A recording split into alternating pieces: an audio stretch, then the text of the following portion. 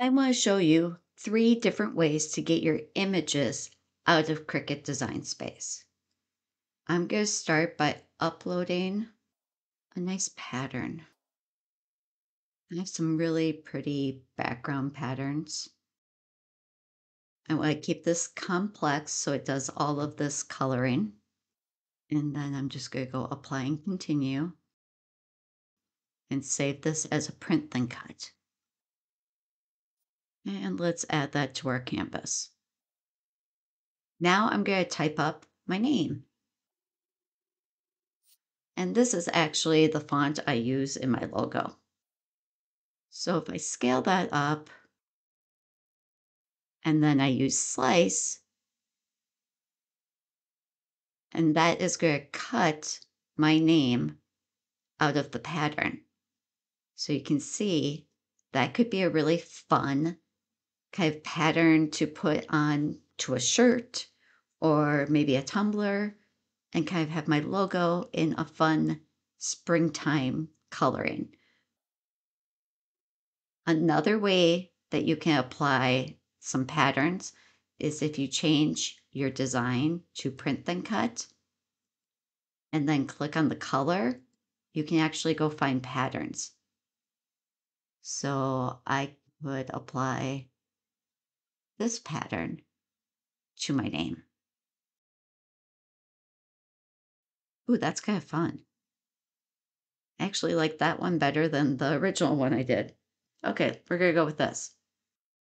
So if I wanted to use this image for sublimation, or maybe I wanted to send this to a company like My Craft Source, where you can upload an image and have them do the print for you on a direct to film transfer. And then all you have to do is press it. But I got to get this image out of Design Space. So how can I do that? Well, there's a couple different ways.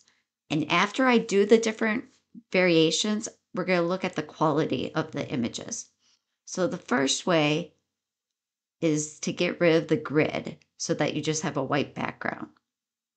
Because as we know, printers can't print white. So then if you have something with a white background, if you use it for sublimation, you're not going to have a problem. Direct to film transfers, you are going to want to make that background transparent before you send it to print. Okay, so one way to get rid of the grids is to click in this box up here. You can see the grid went away. The other way is go up to your name, your profile, and go under settings, and you can click on canvas and say no grid. Okay, so it doesn't matter which way you get there. Basically, you want a plain white background. Then you're going to take a screenshot. I'm using a snipping tool. If you're doing this on your phone or your iPad, you could just do a screen capture, and that would work too. So now I'm going to save this over to a folder because I want to have all of these variations in one folder so I can show you which one looks the best. Okay, so that's one way. I like my grid, so I'm going to turn that back on. The next way would be to move forward with this as a print then cut design. But instead of actually printing it from our printer, we're going to save it as a PDF. So what I had to do was reduce the size because if you look over here, when I had it really big, I'm getting an error saying this is too big for print then cut. So I'm just going to size it down until I get within the print then cut parameters. I'm going to hit save just because I don't want to lose this. This is pretty.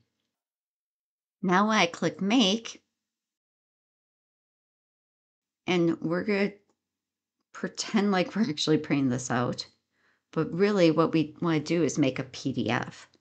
So if I click continue and say send to printer, I'm going to click on Microsoft Print to PDF.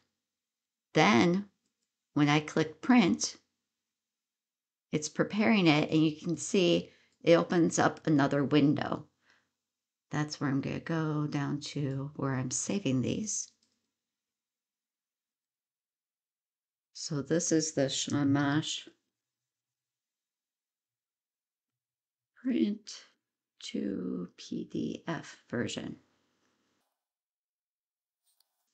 It's saying I have to turn on my Cricut in order to cut, but I don't want to cut this. I just was trying to create a PDF or something that I could access for the image. So let's cancel that.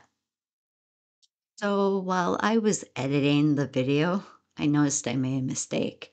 I left the bleed on when I made the PDF. So we're going to do that again. So let's go make, continue. So what the bleed does is it makes the whole design fatter. And that's so that when it goes to cut, you never have those white borders. So since we're looking to do this for sublimation, I'm going to turn off the bleed and print. And now I can just save this new PDF right over the top of the old one. When you're watching the video later on, when I am sharing how the images look, you might notice that one looks fatter. That is the one with the bleed in it. So sorry. I'm just going to try this. If it doesn't work, I won't use this video.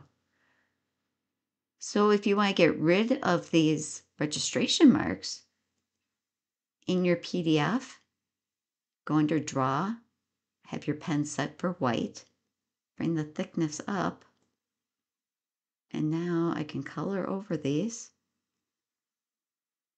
And it's really nice that they're just the little corner pieces now because it's less to color over than when we used to have the full outline. So now I can go save.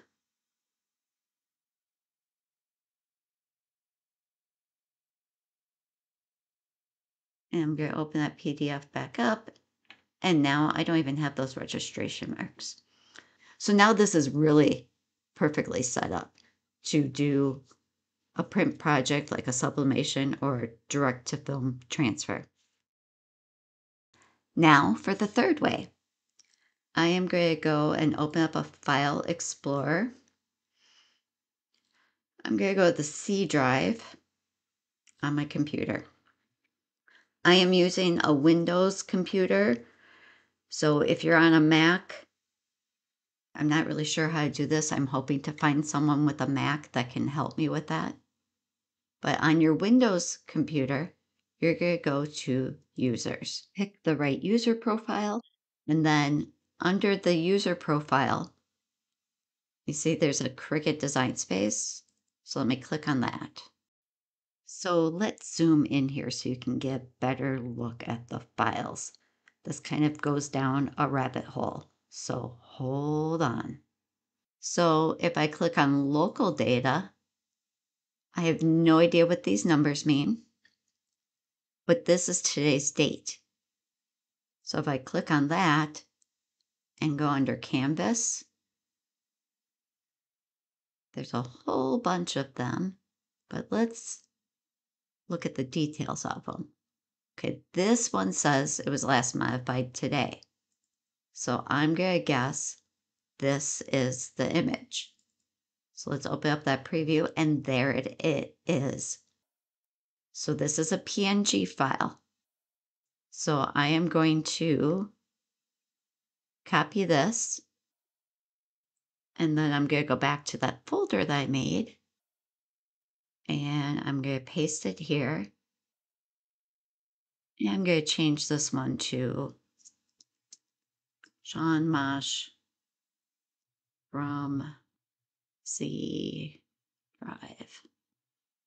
So now we have 3 different ways that we get this image.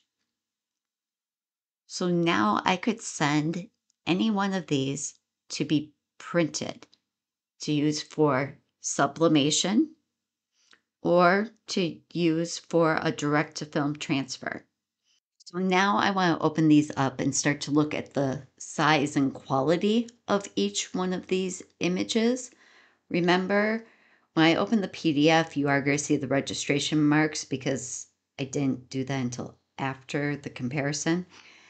And the original image that I did this PDF with is also has the bleed.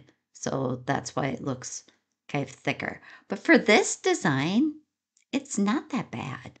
The one thing I do like about this one, the one we found on the C drive, it is a transparent background. So I wouldn't have to remove the background. I'm zooming way in just so we can look at, it's kind of pixelated. So that means it's got fuzzy edges. Let's zoom in on this one. I actually feel like this one's better. Oh, that's fine. Where's my zoom? So I'm trying to zoom into the same area. I actually feel like the PDF is the most crisp, clear image. It was at this exact moment that I realized I left the bleed on when making the PDF. So I made the second one, and now we can compare with the bleed off. See, now you get to see my mistakes. Okay, so here's all my options. I feel like the PDF is the best one, don't you? Now, depending on how you're going to use this, you might have to go remove that background. But that's showing you 3 different ways to get your design out of Cricut Design Space. So make sure you stay tuned because in a future video, I'm going to show you the easiest way to print these, and it's not sublimation. Before you go, make sure to like, subscribe, and comment below. I love to hear from you.